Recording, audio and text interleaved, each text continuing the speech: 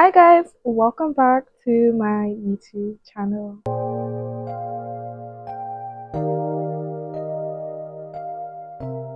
If you're joining me right now, it's probably because you want to know what my secret to gaining from YouTube is with just a little over 200 subscribers, and I'll share. When I started my channel a year ago, I would tell myself, in a year I just have like 1,000 subscribers.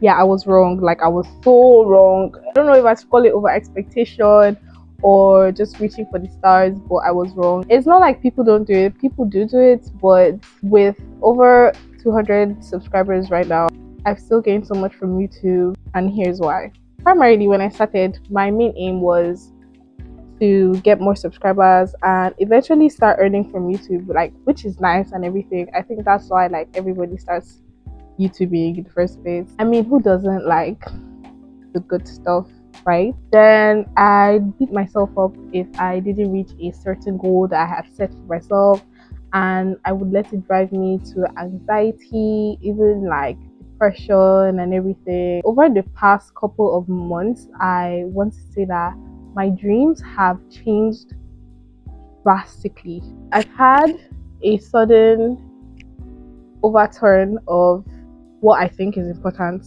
to myself and to my channel as a whole. Personally, I've discovered myself and the passion that I hold for filming, editing, just being a creative.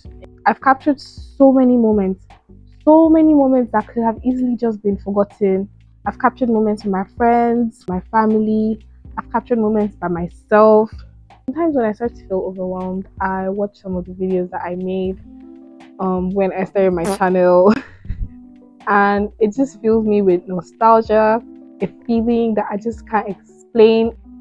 Also, a feeling of gratitude, because then you realize you've come such a long way. So many months of growth, and you don't see it right now. But when you document these things, when you record these things, and then you watch them like over like a span of a few months, then you're like, wow, a couple of months ago this is where I was. Right now this is where I am. And you just start feeling grateful and you start to count your blessings. When I started a year ago, I started with a Kodak camera that my dad got in 2009 when I was 5. He doesn't use camera anymore. One day I was just like arranging his things, and then I came across the camera, and I did not have a phone, and I just knew, oh my god, this is my big break. I'm taking this chance. We're not losing it. I got the camera and I started filming.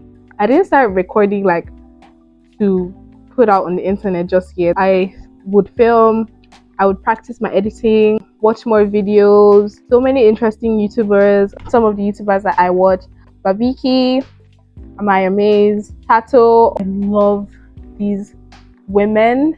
They are such young, spirited, driven women. I get my inspiration from them, and I post my content after like editing, thinking I was doing so good. The quality of the camera was beyond bad. Then I would tell myself, I mean, it's not that bad, just start anywhere, it doesn't matter. And I go back to watch my videos and I'm like, girl, below YouTube standard. But I started somewhere. At least the important part was that I started, and I'm here today. And trust me, I'm not complaining, because 200 people believe in your work. Do you understand? 200 people can't fill this room right now. Like, think about it. Every day it just gives me a cause to be grateful. And a lot of the times you find yourself comparing yourself to other YouTubers and their growth process. Some people make you feel better, some people make you feel so much worse about where you are. But remember that growth is very personal, and growth is different for everybody. Personally, I think I've grown so much in the past 1 year. It's actually been a year since I started this channel, so I'm feeling very good today. I just wanted to mark like my 1 year. Hold on. 1 year. My 1 year anniversary. Yeah. If nobody is going to watch my videos, I'm going to watch my videos. When my children are born, they will watch my videos. When their children are born, they will watch my videos. They'll say, my grandmother was a baddie. Was she not? Because she was. I don't know how we got here, but like there's just so many things to be grateful for, you guys. And YouTube has helped me learn like a purpose to be driven.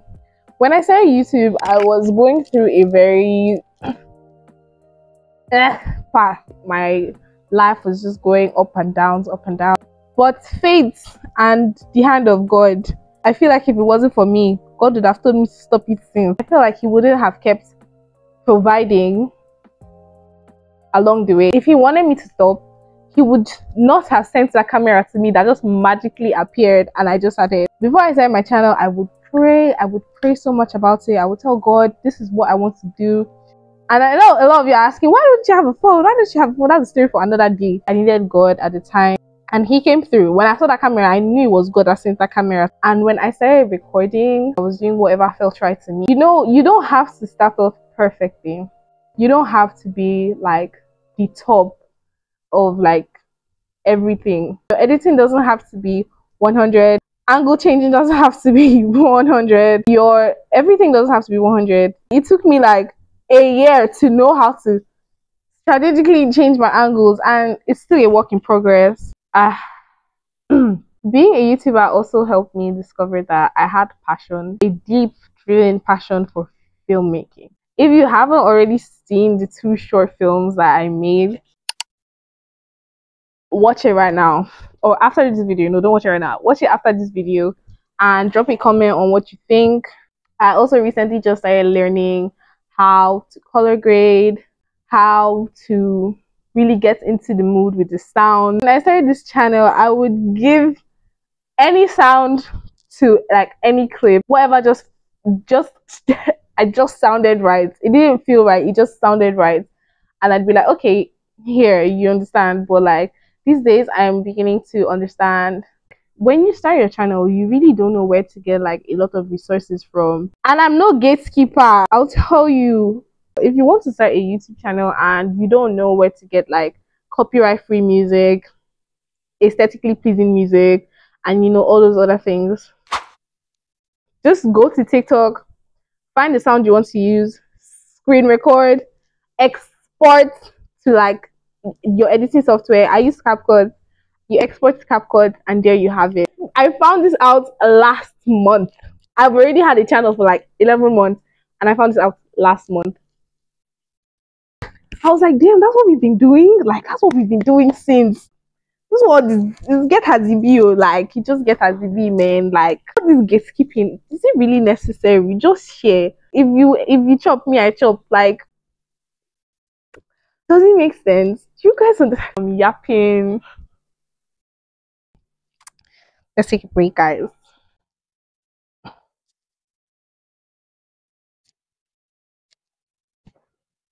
But I just want to end this with saying, if you started YouTubing or you just recently became a YouTuber and you make videos and edits and you haven't really found yourself yet, give yourself time.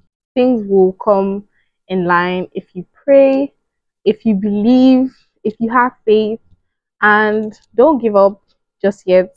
Personally, I know I'm not going to give up. I'm not giving up this year. I'm not giving up next year. Not in 3 years, in 4 years, in 10 years. I know I would still be a YouTuber, that's for sure. Probably, most definitely, more than a YouTuber, I'm going to be a high-ranking filmmaker someday. Like, I could just tell. Power of positive thinking, that's what I'm doing, and I'm holding on to the word of God. And that's where I'll leave you guys today. Don't forget to like this video, and if you believe in this content creator, no, I'm not a content creator, don't forget to subscribe and like this video, and I'll see you guys in my next video. Bye.